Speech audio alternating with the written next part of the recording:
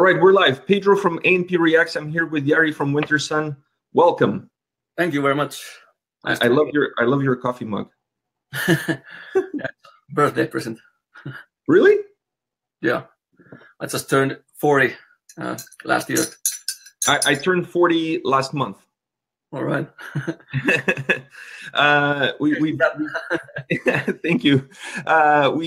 We've passed that middle point in our lives where I think from now on everything is downhill. Actually, I think it was from 30s. No, I still feel good, you know. I agree with you. I can definitely feel, you know, a little bit energy running out, you know. Mentally, I feel better, but physically, you know, it starts to get. I think you go for runs and, you know, to the gym and stuff. I think the brain becomes wiser while your body becomes weaker. Yeah, that's true. I think that's true. I think I was very. I've always been very thin since I was a kid. So I think I have more muscle now than ever. Actually, that's a positive. You need those muscles when you're on stage. And I noticed after when I turned 30 that I started to lose energy and I didn't eat very healthy. So that was the turning point. I started to go to the gym and eating better, and it definitely pays off. You're much happier, and you know, playing live, you don't die on the stage. That's important. I mean, yeah. You don't want to collapse during a solo or in the middle of a chorus. Yeah. I wanted to start our day with the question about Wintersun by request. Where did that idea come from? Actually, it was Teemu's idea, I think, because we played last autumn in Finland. So we wanted to do something special for this year, do something different, not play the same set. So I think Teemu came up with this idea, and we thought about it for a while, and then we said, okay, let's do it. Although it's going to be a challenge because we have to learn pretty much all the songs we have. I was going to say, doing concerts by request, it does create a different dynamic because, you know, if the fans vote on a song that you guys haven't performed live in a long time, that means you guys have to go back to the well and almost relearn that song all over again. Yeah, that's true. And all the shows are different. There's different set list. So actually yesterday, the voting was ended. So we actually figured out the set list already. They're kind of in the ballpark right now. And so there's 3 different set lists. So it's going to be fun. And those set lists, is there any one song that concerns you a little bit more than all the others? One that perhaps is a little bit more difficult to pull it off in a live setting? Well, basically those songs that we haven't played in a while. Because we pretty much played the same songs now for the last year, you know, the same set. So now there's a lot of new songs to learn or relearn. So I mean, there's just for me, it's mostly like remembering all the lyrics, and of course, you know, you use the dynamics of the set list, you know, all the speeches between the songs and stuff like that, because I'm always nervous about those. that poses to me a question that I never really thought about, is when you guys are putting the set list together, I'm not specifically from this show, but even on any other show, is it really important the order in which the songs comes? Like, do you really guys take the time to think about how you want that set to really be? Yeah, it's not a random thought, right? Yeah, I think it's important. You know, it's good to go on the stage with a bang and then leave the stage with a bang, and you know, of course, have like a dynamic set that goes up and down, up and down. So there's no boring moments, and if we play fast all the time, then it gets boring, and if we play slow all the time, then it gets boring. And it's also good to, you know, do surprises and stuff like that. Speaking of playing live, you guys had the tour with Arch Enemy in Europe with Tribulation and Ginger. How was that experience? Yeah, that was really great. I mean, the point of that tour was, you know, to gain new fans for us. Because, you know, we're not still that big band. So that was our manager's idea. And I think it paid off because there was a lot of people that came to say, talk to us after the show, and they said, you know, they became fans seeing us for the first time. So you really feel... it was a huge tour, playing a big venues, So it was really kind of mind-blowing.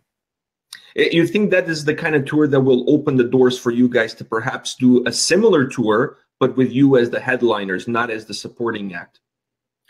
Yeah, I hope so. That was the plan. And the feedback that I've seen online in terms of the tour and how the whole experience was, it seems to have been a really positive one.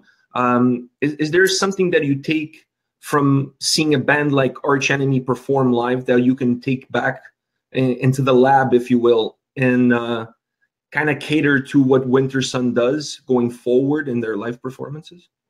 Yeah, it's always been like that. We've been, supporting Exodus and Amon Amarth, and we always look to these bigger bands and see what they do, and try to improve ourselves. The whole show, and all the speeches and the light show and stuff. So we always try to improve the show. And of course, you learn. And of course, I was, from YouTube, big band shows. So that also is very important. Do you prefer the smaller venues or the big outdoor venues in terms of the interaction that allows you to have with the fans?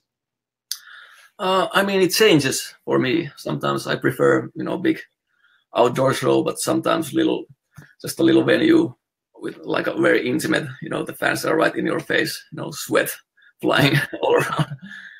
So that's also fun. Yeah, for me, from a fan's perspective, I always prefer the smaller venue. It kind of makes it almost feel like the band is performing just for me, even though there's other people there. There's many times we've come to a little venue and we're like, fuck. This is the place. But then the show is going to be actually probably the best show ever. So that always pays. It's one of those things you can't judge the book by its cover. Yeah, that's very true. I wanted to ask you a couple of questions about your creative process. And I would be a complete fool if I didn't ask you this question, because I think this is one of those questions that if you ask 100 Wintersun fans, 99 of them are going to want to hear an answer to this question.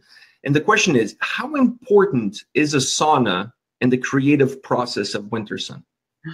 It's very important. Can't do it without it. I had to ask that question because I think everybody the whole day. It's very important to have a relaxing time at sauna with one beer. As a group, I'm assuming. Process all that difficult composing. I love that. I think it's. I honestly, I'm starting to think that sauna and the sauna experience is really a Finnish byproduct of Finnish metal bands. Because I don't know if you're aware, Morse Principalmest was touring in Japan, and the first thing they did when they got there is they went to a sauna. So I'm starting to think it's perhaps a cultural thing. Do you think so? I think so. Yeah, pretty much. When I was a kid, my family, we always on Saturdays went to the sauna, and even in my childhood apartment building, there was a kind of little pool that was really cool. And sometimes my friends came to the sauna with me, and we just had fun in the pool, and it was so great. And I think most apartments in Finland have saunas, like in apartment buildings. Wow! So it's pretty nice. That is nice. Here we don't at all. I mean, and of course, many Finnish people have these summer cabins where they go out in the summer, and the saunas are near the lake, so you can just go swim after the sauna. Wow, so that's really great. Yeah, I'm from Portugal. We have a family from Finland that lives in my small town, a really small town in Portugal, and they bought a house on the hill. And the first thing they did when they bought that house is they built a sauna. Nice. That's the first thing they did, and it's built into the wall of the mountain, so it's really rustic. It's really beautiful. Cool. Is it an electric sauna or No, it's not electric at all. I think they have the stones and everything, and the real thing. Yeah, you put the water on the stones. It's nice. Yeah, you can barely actually see the entrance because it's like they curved it out of the rock. So really, really cool. You mentioned before we even started that you started playing guitar at the age of 15. What was the inspiration that drove you to pick up the guitar at that age? Well, first of all, my father played guitar, and then he built me this half acoustic guitar, and I tried to first learn it, but then it was really, really, really difficult, and it hurt my fingers. So like, this sucks. And then I just put it in the corner of the room and didn't touch it for a year or two. But then my friend Oliver, who actually was the drummer in Ensiferum, and we've been childhood buddies ever since. And his mom got him a guitar and a guitar amp, and he was playing these Metallica riffs, Master of Puppets and Enter Sandman. I was like, that's fucking cool. Then I went back home and picked up that guitar that my father had built me and started to learn all those stuff. And I just really fell in love, the guitar. And ever since I've been just kind of been obsessed, learning the guitar. So were you self-taught for most of it? Like you didn't take lessons or anything like that? Yeah, most of it. I went to some private guitar lessons early on, like, I don't know, a year or two. But I think most of it was just, from tablets or books and these VHS tapes, these Guitar Heroes, Ball Gilbert and, Chris Impellitteri, guys like that. Do you still have the guitar that your dad made? Yes, I have it. Do you still pick it up once in a while for?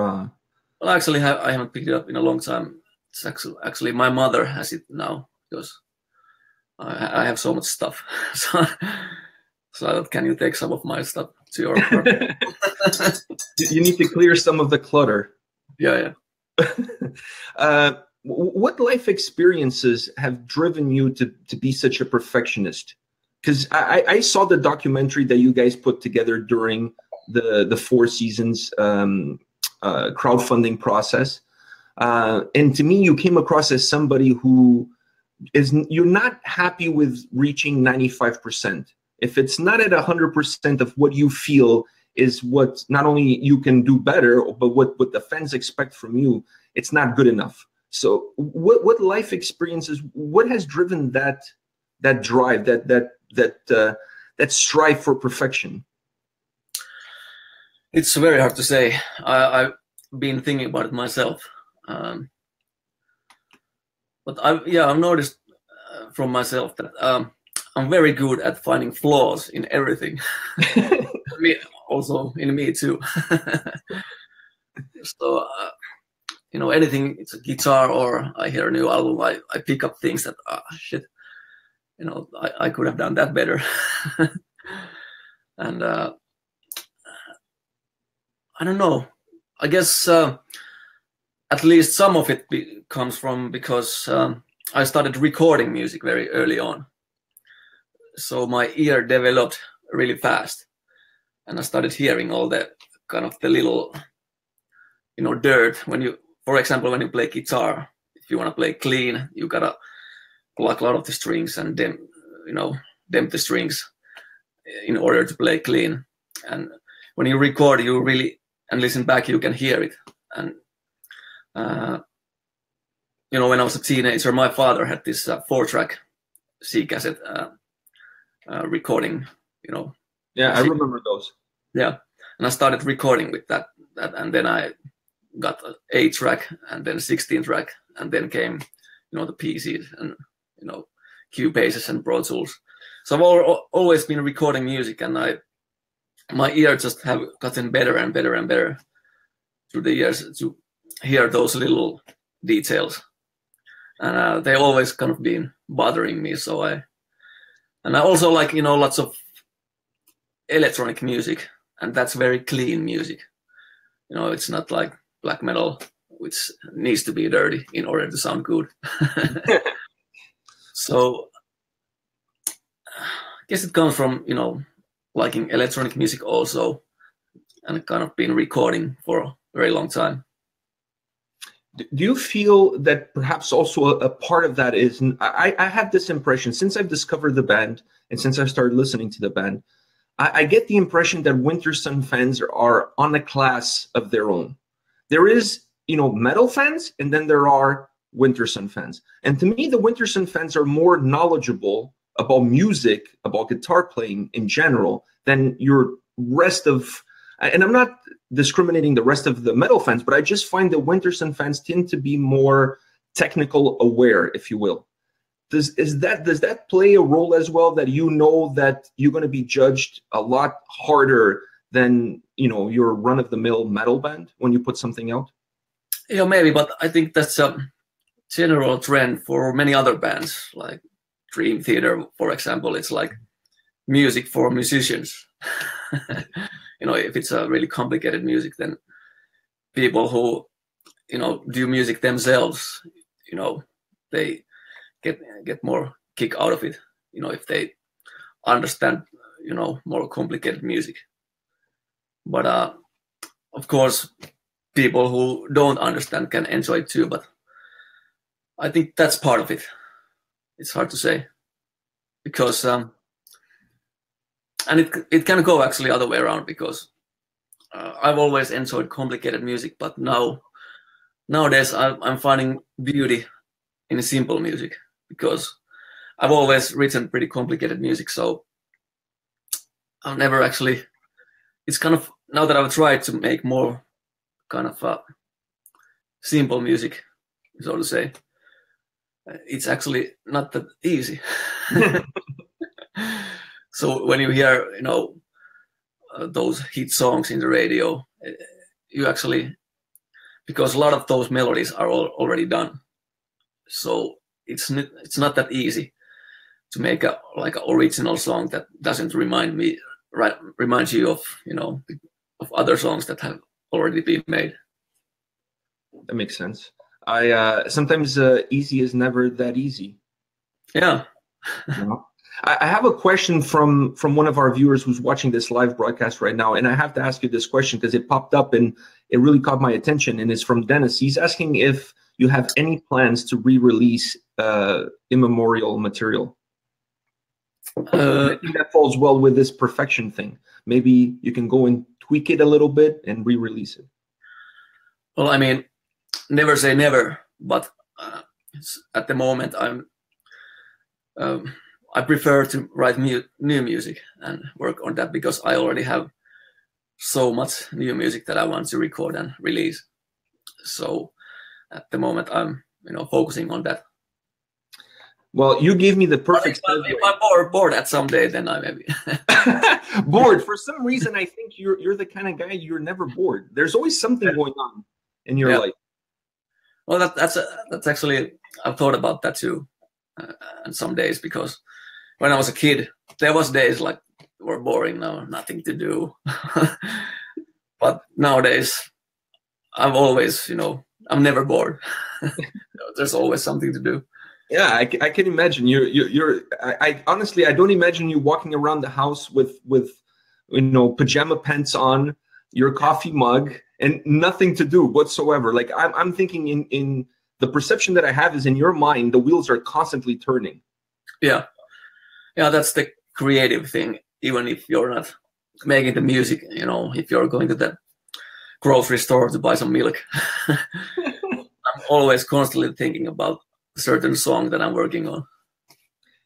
Having said that, have you ever woken up in the middle of the night with a cool riff in your mind or a piece of a song, and you're like, okay, I got to get up right away, record this before I forget it? Yeah, many times. But luckily nowadays we have iPhones, so it's very easy to just pick up the recorder and put the. Yeah, that's true. That's true. Then I usually, kind of do a riff library and try to name what the style is and what kind of riff it is. So then it's easier to find later and start, working on those riffs and melodies. Yeah, so you have like a database of guitar riffs. Yeah. To me, that's incredible. That's incredible. And since we're talking about, you're saying that you have a lot of material to record, so that kind of leads me into my next question, which is, do you have any ideas about what you're going to incorporate in the next crowdfunding project? And the second part of that question is, will that be the last crowdfunding project, or you think there will be future crowdfunding projects? Well, originally we planned to do 3 crowdfundings, but I don't know yet. We're gonna do the second one, and let's see if we can gather enough resources to build the Wintersun headquarters. So if there's a need to do 3 crowdfundings, but of course it's as it turned out, it was such a good business idea, and nowadays we have the right to sell our own music digitally. So I don't know what the future holds. I mean, this music business is just crazy, and it's changing all the time. So it's just gotta adapt. Everybody that I've talked to, but yeah, the plan is to do a second crowdfunding, and there's gonna be a new album on it. Wow, that's great news. So when can the fans expect that second crowdfunding to be available? Well, that is a question that I'm never gonna answer again. I just kind of went around it. I'm just gonna say I don't know, but I hope as soon as possible. Yeah, I'm sure everybody is on the edge of their seat to get their hands on. For me, deadlines don't work. I understand it works for many people, but for me, it's the best way for me to work the fastest is to have just nothing in my calendar, no distractions and no deadlines, just to be free. Then I work the fastest. So like leave you alone and just let the natural process happen. Yeah. The world has to leave me alone. Then I work the best. And the question is, once you create that Wintersun headquarters, you're going to have the ability to be alone and be creative. So are you going to be disappearing into this Wintersun headquarters almost like a druid, and then pop out every so often? Because I can see you being the kind of guy that you could really get lost in your own creative process and in your own music and almost shut down the world around you. Well, that's the thing. I really need that, to be in that world, create all the ideas and let the imagination fly. Then I can create the music.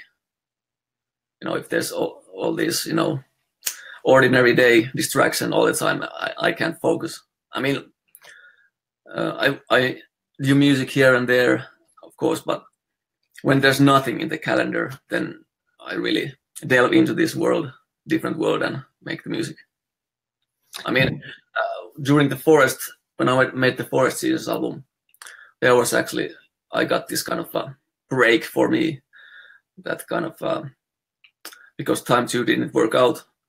So then everyone kind of forget us. And that was kind of, for me, a good thing. So no one was bothering me, and I could just focus on making this album. And it turned out I made the album in 9 months, which is kind of record for me. No, but actually, because I made the photos and the album booklets, everything myself. So that was the reason why it took more than the 9 months. The booklet actually took 18 months because I didn't know anything about photography or Photoshop or anything. So I learned everything from scratch. Wow, honestly, I'm impressed. I didn't know that. Like, that's incredible. I basically worked like 8 hours music from the day, and then the evening I started, learning Photoshop. Wow. Like I said, I saw that documentary that you guys put together during the creative process and putting the songs together. It even shows you guys going into the woods and taking the pictures and that whole process. I thought it was really cool for me to get that inside look to how everything happened. Would that be something that you guys would do again for the next crowdfunding, something along those lines, where after you guys release the crowdfunding, then there will be something that gives the fans a little bit of an inside look into how everything happened? Yeah, we're definitely gonna try to document more what we do. But as for the photography stuff, at the moment I feel I want to leave that to somebody else now, and because now I can actually hire someone, pay someone to do it, so I can then focus more on the music and put my time, the actual music making. You mentioned earlier that the music business has changed, and somebody just asked a question that's watching, just asked a question related to that. And I'm not going to ask his question, but I'm going to morph his question into a new question. I talked to a lot of guys from different bands, and everybody says the same thing. It's really hard to be a full-time musician. It's really hard to make money these days in the music business. A lot of guys are in different bands. A lot of guys have a regular job. How really difficult it is these days to be a full-time musician?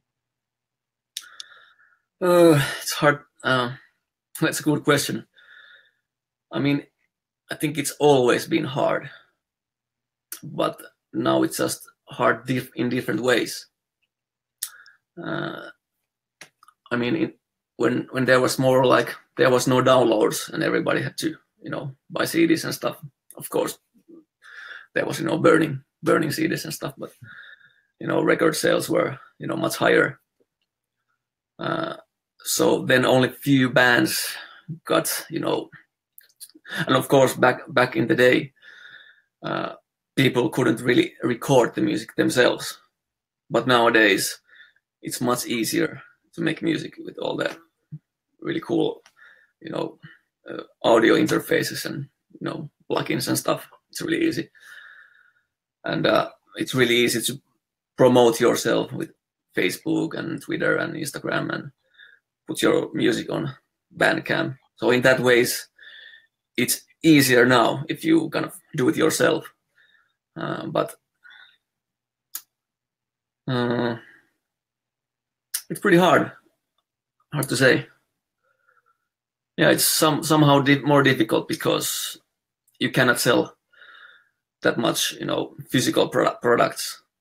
But then it's much easier for you to get noticed from YouTube and stuff like that. So are the impression that I get is that these days it's easier to get your product out there. It's hard to make money on that product. So really the impression as a fan, the impression that I get from bands these days, that really the income is really coming from merchandise that you guys sell at the shows, and obviously the tours and the live shows, because it doesn't look to me that there's a lot of money being made on the actual records themselves. And you see a trend now with bands actually releasing the records like for free, and labels streaming the whole record on YouTube on the day of the release, which would have been unthinkable, a bunch of years ago. But actually, it's not that hopeless, because I still think that people want to pay for music, and I think we kind of proved that with the crowdfunding, and now we have also a Bandcamp site, and we're selling, not as much as the crowdfunding, but it get a few purchases, here and there, where it makes quite okay. So I think if you're a new band, it's very important, just get your music out there and promote the shit out of it, and then you just grow and grow and grow. It's just like usually you just grow the business, and of course play live and Yeah, I honestly, I'm one of those guys that when I go to a live show, I always pick up merch because I really want to support the band. And, I find that it's probably the easiest way to get some money in the band's pocket. Yeah, by buying that shirt, that patch, whatever it is. I've honestly gone to shows where I've spent more money on the merch than I did on the ticket to get into the venue. So I really, really want to help them that way, if that's the only way I can help them, And the other thing is, which makes it hard to be successful these days, because there's so many bands and so much competition. So it's really hard to stand out. So you just gotta, learn the guitar and learn the music and, stand out from the crowd. I have a question for you in terms of still within the crowdfunding idea. Did you guys ever thought about and I'm thinking this from a fan's perspective that I've never seen you guys live, and like me, there's many people who are Wintersun fans who's never had a chance to see the band play live. Have you guys thought about perhaps a combo package of a live concert CD with a live concert DVD as part of a future crowdfunding project, or even outside of crowdfunding? Yeah, we actually thought about many things like that. But then, because we don't have like we cannot manufacture CDs or DVDs ourselves, so we just decided to do all digital package, and it's much easier, you know, to like deliver the product to the fans. You know, just they can download it, and of course, for me, I think you know, CDs, and many people still love CDs and vinyl. That's cool, but for me, I haven't bought a CD in a long time, and I don't have a CD player anymore. And I think it's probably for many people like that. You know, they stream from Spotify or listen from YouTube or whatever. But it's still cool if you know, people want CDs. It's really nice to hold the package in your hand and watch all the artwork and stuff. Yeah, I think the vinyls now is really changing the way music is being consumed. There is this new revival for people wanting to get their hands on vinyls. I'm actually contemplating buying a player and start purchasing vinyl all over again, you know? Yeah, it's cool, but it's actually not my cup of tea, because vinyl changes the sound. I mean, it can change it for the better. You know, it's just that sound is also always subjective. You like it or you don't, but then it's not my vision anymore, because when I mix and master the album and I export the file, then that's it. That's how it should sound. Then if you convert that to vinyl, it doesn't sound anymore like that. So I prefer that people listen to the original, you know, master file. But of course, it's cool because you can buy the vinyl and get like a second opinion, other perspective, how it sounds. That comes that's the perfection in you coming out, where you know, you worked hard on that song or that album, and it's your vision of what perfection should be. So you really want everybody to hear that, not, you know, yeah, I prefer, you know, people listening to the original master file, and then if they want the vinyl to get a second opinion, and then that's cool also. One of the questions that popped in the comments was music videos. I'm going to be honest with you. The first song I was introduced to was Sons of Winter and Stars. So I saw that live, if you want to call it live, but that live performance in the studio. And, yeah, and I saw that reaction. That's cool. Thank you very much for all the reactions. I've seen them all. Wow. Yeah, we had a thing called Winter Sunday going on for like a period of, that was really fun. yeah, a period of like 3 months where we watched one winter. It was just to give you a little bit of a background on that, was I wanted to have that experience with my son together. He's 13, so his mind doesn't work the same as my mind works. He doesn't have the patience to sit down and listen to a full album. He gets bored. He's like short attention span, right? Yeah. So I wanted to have that experience with him. I thought it was important for us to bond. And so the only way I could think of doing that was if we sit down every Sunday and we listen to one song until we listen to every single song from Wintersun.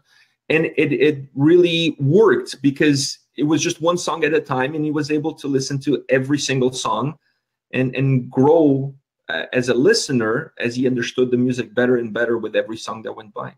Yeah, that's great. You're a really cool dad. Thanks. I hope he knows that. So going back to Sons of Winter and Stars, which, by the way, at one point was my son's favorite song. And anytime you would hear the word Wintersun at any point in time, he would always reply Sons of Winter and Stars. Like, that's all he would say as a reply. So that song to me, I think part of my love for the band was also being able to see you guys play in that video and see all the details, like Kai sweating and wiping up his sweat and stuff like that. And to me, that was part of the moment that I knew I was falling in love with the band, was not just listening to the music, but seeing you playing it.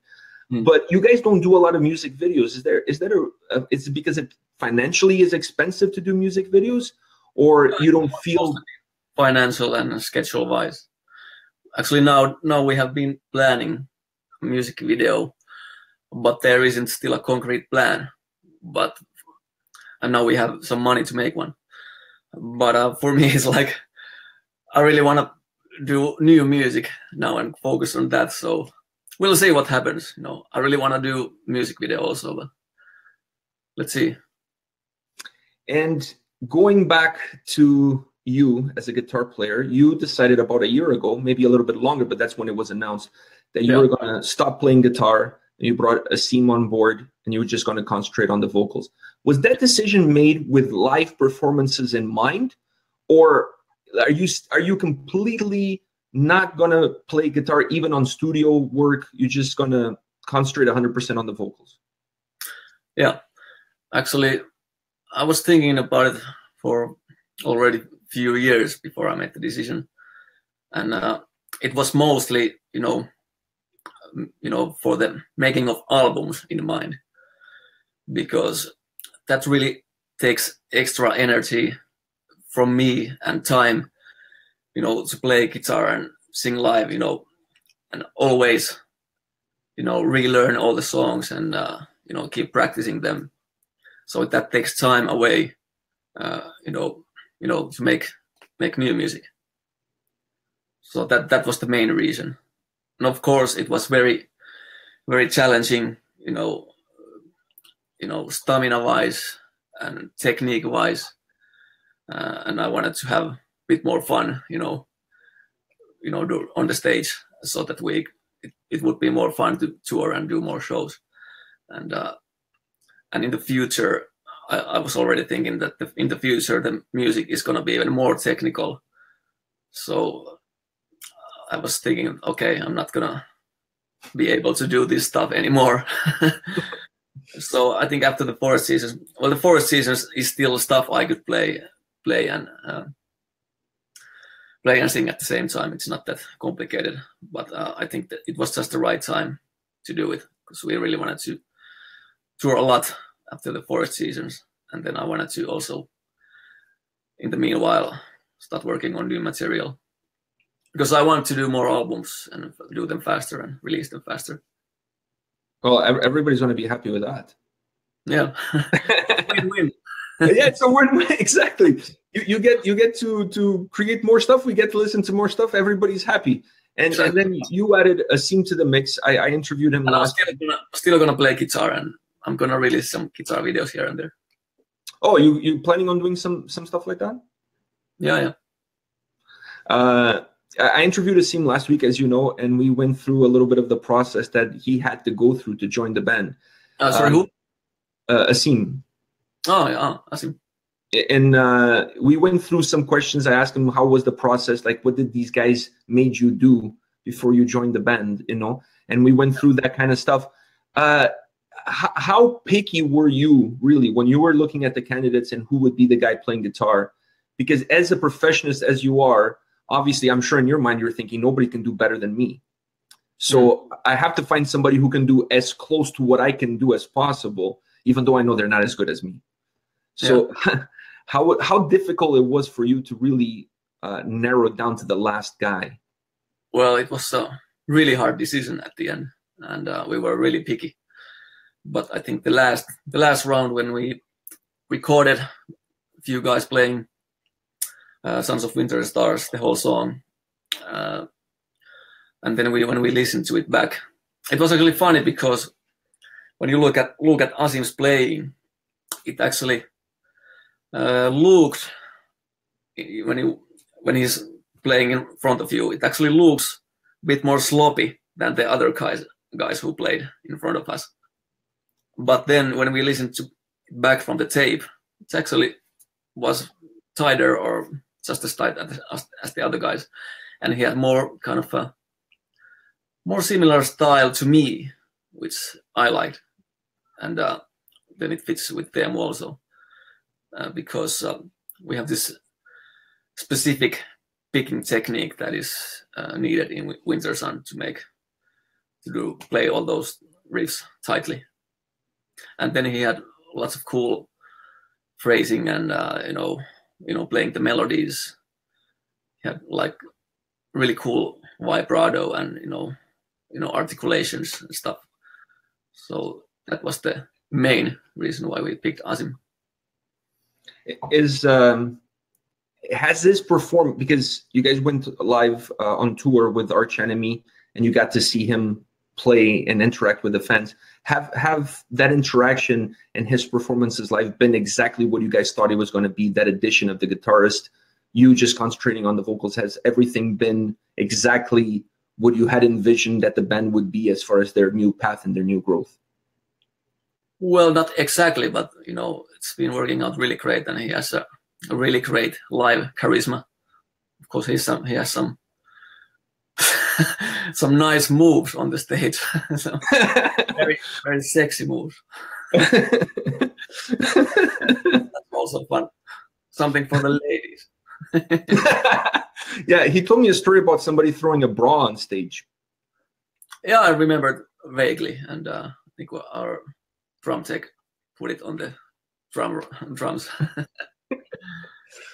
I have a hypothetical question for you. If we put you on a space shuttle and we sent you to meet the Martians at some point in time, and you were asked to introduce the Martians to Wintersun as a way of explaining to them what kind of music humans listen to, what song from Wintersun would you pick to be that introduction?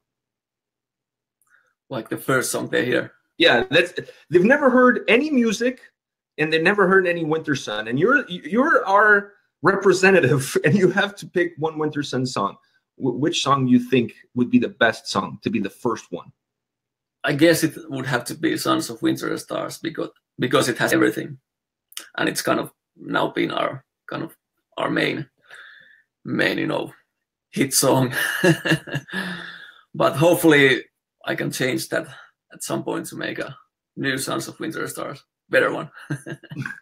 Yeah, it's funny you say that one, because that was also my introduction to Wintersun, and I think it is a lot of people's introduction to Wintersun is through that song. It's having said that, to me, song. Sorry, kind of a monster song. Yeah, to me it was a song that really took me on a journey. I didn't know Wintersun before I heard that song, and listening to that song at the end of it, I was like, it was really a journey. Like, it really took me in places that I had never gone before. Yeah, that was kind of the idea. The idea. Including with the intro, When Time Fades Away. It's kind of part of that song. And the vocals, and I find that in that song, your vocals is, and I think for any musician, the vocals is their instrument, and obviously it is an instrument and it's part of the music. But in that song, it really is an instrument. It really is an additional instrument that it's being used to really give the full essence of what that song is about. Yeah, thanks. I think during the time recordings, I really took some time, because I recorded all the vocals in various rehearsal places, just with my laptop and at SM7B, the Shure mic. So I really took time for myself to practice a lot more singing. And so I kind of during those recordings, I kind of made a breakthrough with my clean vocals and, well, the growling as well, And I kind of learned to sing the first time, I think. And I think with the Forest Seasons, I got into next level. So hopefully I can go more levels in the future. Having heard every single song you've ever made, I mean, every single song you ever made that you've released, because I'm sure there's material that we've never heard. I can now see a progression in your vocals from the first album to Time One, and then to the Four Seasons. So I do see that progression. Is that something that has to do with your own growth as a musician as well? Yeah, definitely. I think I was never meant to be a singer. It's just something that happened because there wasn't singers around, and then I started recording my own music, and I made these songs, and okay, I don't have a singer. Okay, I gotta sing myself. So I just started writing lyrics and tried to sing, and I really sucked at the beginning. It's just horrible. But then you just do it more and more, and you learn, and that's how it goes. Just gotta keep at it. And the thing that helped me the most was, I could record my vocals and then listen to it back. Because for a lot of people, it's like they sing, but they never record it, and they don't know how they sound. So they can never be critical of themselves. So it's really important to know how you sound and how it sounds recorded. When you're putting any song together, but when you're working on your music, obviously you work on your music first and then the lyrics come after. I'm assuming that's the process that you use. Yeah, mostly.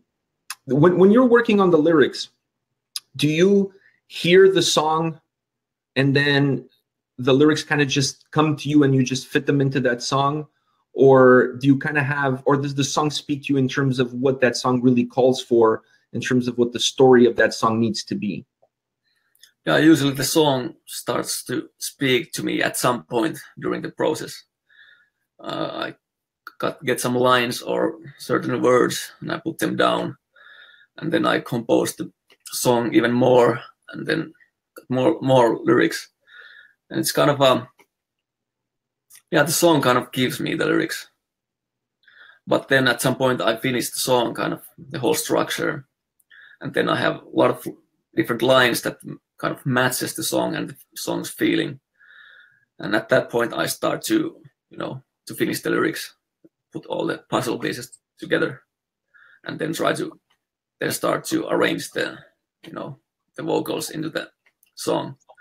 And when I'm making a song, I always kind of knew, okay, this is going to be growling vocals, so then this is going to be a clean part, and so on.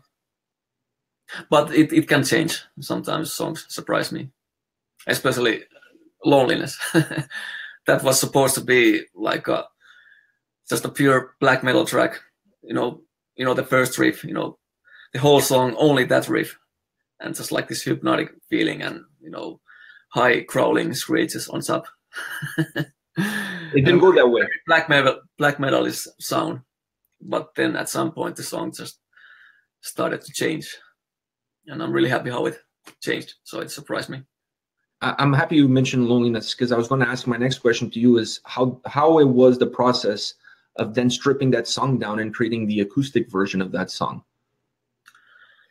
Yeah, well, I always kind of thought that, okay, this would work as acoustic song, because the riffs, well, already kind of acoustic riffs.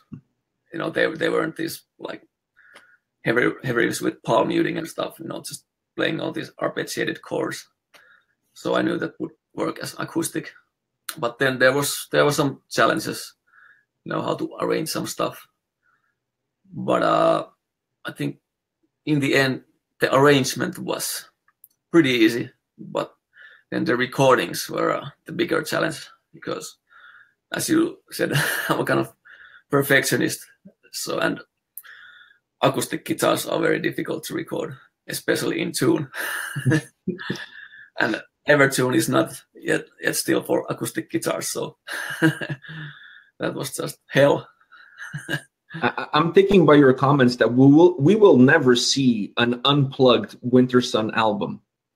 I don't know. We've been wondering about that as well, because some other songs would work great as well, like Sleeping Stars, Death and the Healing, Land of Snow and Sorrow.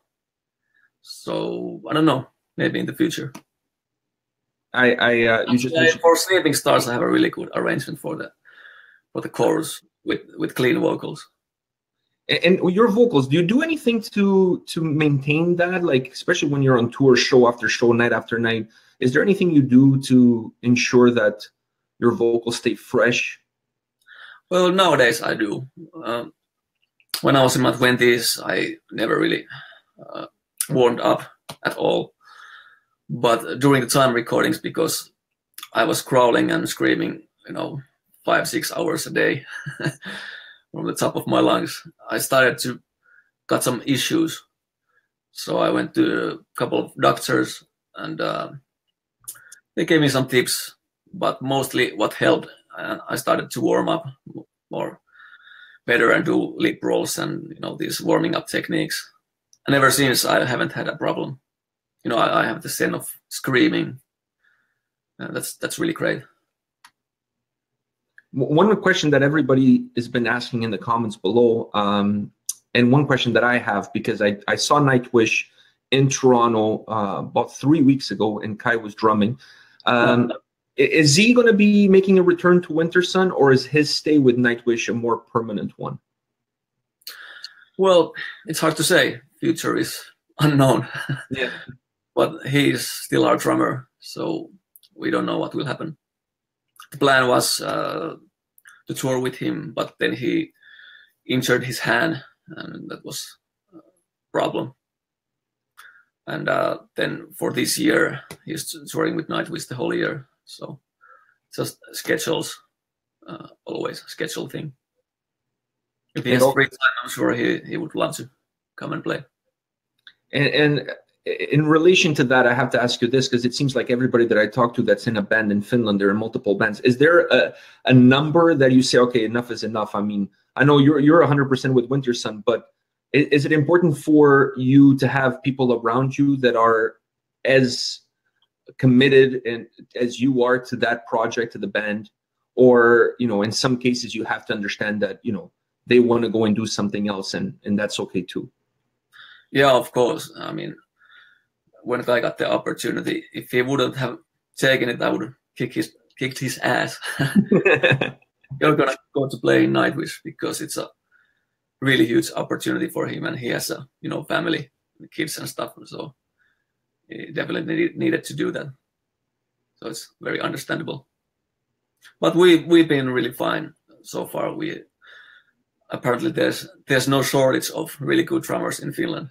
I was going to say there's no shortage of good musicians in Finland, period. Yeah. And so far, most of the shows we have been doing with Rolf, who is actually the drummer of Stratovarius also, and he's been fitting really well. Does amazing job. Is it gonna, because you guys had a set when he joined and you guys went on tour with Arch Enemy, you guys had a set list throughout the tour. Now with this by request, does that, I mean, there's a little bit of extra work for you as well, because like you said, you have to kind of re-practice some of the old songs. But for the new guys coming in, it's going to be way more challenging for them, don't you think? Yeah, they have to learn all the songs from scratch. And but I think it will be fine. I think Rolf said that no problem. And has learned all the other songs, and I think so it's not going to be a problem. I have two more questions for you because I really don't want to take too much of your time, and I really appreciate you taking the time to sit down with me today. And no problem. One of that questions is, any plans for beyond the by request? Is there any plans for 2018 that you can share with us? I'm sure there is plans you cannot share because they're not finalized and they're in the secret of the gods, of the Wintersun gods. But is there anything you can share with the fans as far as touring, North America, Japan, anything like that, and anything at all? Well, we have a couple of festivals late summer, and Wacken is the big one that we haven't. I think it was 2006 when we played there.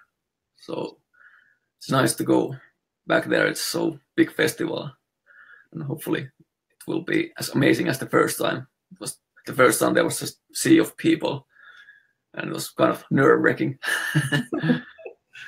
But yeah, we have something coming in the autumn, but cannot reveal it yet. But we're going to places where we haven't been in a while. That's all you can say. That's good. I'm taking that as a hint, and I'm putting two and two together in my own mind. The last question. Sorry? You think what you think. Exactly. That kind of answer is perfect because everybody is going to have their own interpretation of what the answer is. But we're going to announce it very soon. Well, I'll tell you one thing. If you guys come to Toronto on any North American tour, there is going to be a barbecue at my house for you guys. I've invited a bunch of bands, not at the same time because they're not going to be touring together at the same time. But you guys for sure are invited to my place for a Portuguese-Canadian barbecue with some local Canadian beer. All right. Thank you very much for the invitation. We'll see how it go. Hopefully we can make it. I don't have a sauna, so that part we have to kind of remove from the equation. But okay, then it's canceled. But I mean, I was thinking maybe I should rent a hot tub. I mean, that's as close as we could get to a sauna. I was renting a hot tub, putting in the backyard, and then we could take turns. That's the next best thing. Yeah, that would be the next best thing. But I just want to give you that invitation. If you guys come to Toronto and you'll have, because sometimes bands come in on one day and their show is not until the next day, and there is some hours that you guys have, I'm more than happy to take you guys to do some sightseeing around the city. There's a lot of great places to visit, to see, to have different kinds of food. If you guys, that's one of the beauties about Toronto, is that you can eat food from any part of the world here, right? So, I really want to give you that invitation to take you guys around and obviously come over and have some barbecue. All right, we'll see. Thanks.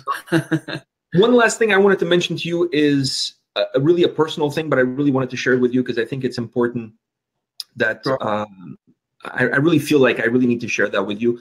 You said that you watched all our reaction videos. It was really big part of our growth for me and my son, our growth as Wintersun fans. And listening to your music, our winter Sundays that we had every single Sunday. And we started with Sons of Winter and Stars, and we did Time 1, and then we did the 4 seasons, then we went back to Wintersun, and we did every single song in order. During this time, my father passed away. He passed away in late October. Yeah, late October, early November, he passed away. And I remember when I went to his funeral, the music that I was really listening on the plane there, and even while I was there, was Wintersun. That's all I really listened to. And because I didn't want to ruin the listening experience of sitting down with my son, I could only listen to songs that we already had covered on the channel. So I remember Time and Loneliness were the 2 songs that really helped me deal with that extremely difficult time in my life. And then I remember coming back, and the first song that we sat down to do when I returned to Canada after the funeral was Death and the Healing. And it was like, the stars could not have been aligned any better to have that song as the song that you come back to after such a difficult period. So yeah. I really find that those 3 songs to me will always have a very special place in my heart. The band will always have a very special place in my heart because you guys have really helped me through your music, through the lyrics in those songs, really helped me deal with something that I have never dealt with before. It was an extremely difficult moment. And I'll tell you right now, I'm getting emotional just even talking about it. But every time I hear those songs, I cannot contain my tears, because every time I listen to any one of those songs, if I'm in the car driving on my iPad, it takes me back to that moment. But it's not tears necessarily of sadness. I love some of those songs as well. Yeah, it's not tears of sadness. I'll tell you, it's more tears of understanding what has gone on. I've gotten used to it, grown with it, and listening to those songs really allowed me to heal. And that's why Death and the Healing is my favorite song. And I think the reason why is because of how important that song helped me heal during such a difficult moment. And I just wanted to share that with you. And the last question is, do you guys hear stories like this about your music? Do you guys understand how impactful your music is, not just from a listening perspective in terms of enjoying the music, but also from almost like a therapeutical perspective, how important it is for your fans? Yeah, sometimes we hear those stories, and it really warms your heart, and it's really nice to hear that I can make something that brings happiness and comfort to people. And for me, music is also like a healing power. I don't know how would I live if there was no music. So yeah, it's really nice. Well, on that note, I want to thank you for taking the time to sit down with me today and answering all my questions. I hope you enjoyed it. And let's make a deal. Next time when you guys release your next crowdfunding, let's do this again and talk about the new project. Sure, absolutely. Okay, perfect. Thank you very much, Jari. Hey, thank you very much.